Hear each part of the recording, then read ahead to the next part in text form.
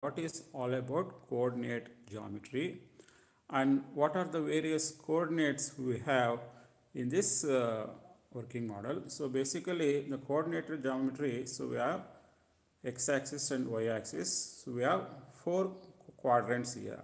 This is the first quadrant which is having plus plus, x and y is plus plus, and the second quadrant which is minus plus, and so we have third quadrant which is minus minus, and fourth quadrant which is plus minus.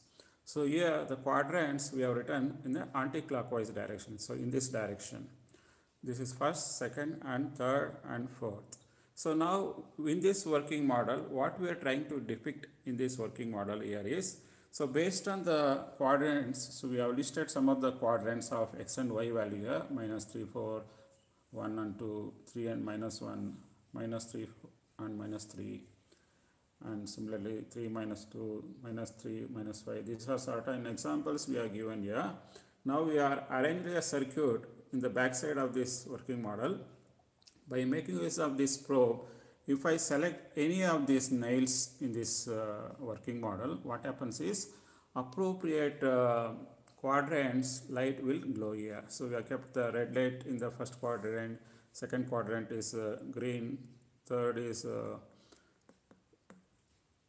blue color, and fourth one is yellow color.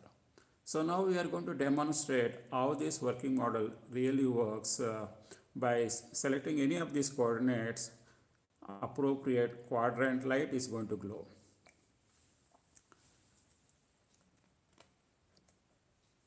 You can see, right, the first which is minus 3 and 4. So this is the second quadrant light is glowing here. Similarly 1 and 2, which is both are positive, x and y are positive, and here plus and minus 1, this quadrant, fourth quadrant, third quadrant here.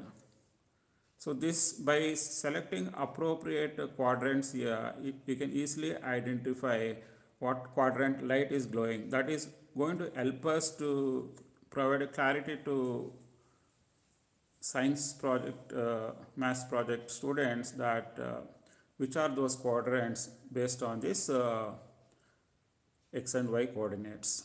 I hope you guys got a clarity how we can explain this coordinate geometry working model in your maths exhibition projects. And this concept is completely driven by a math circuit, which is we have used electric circuit.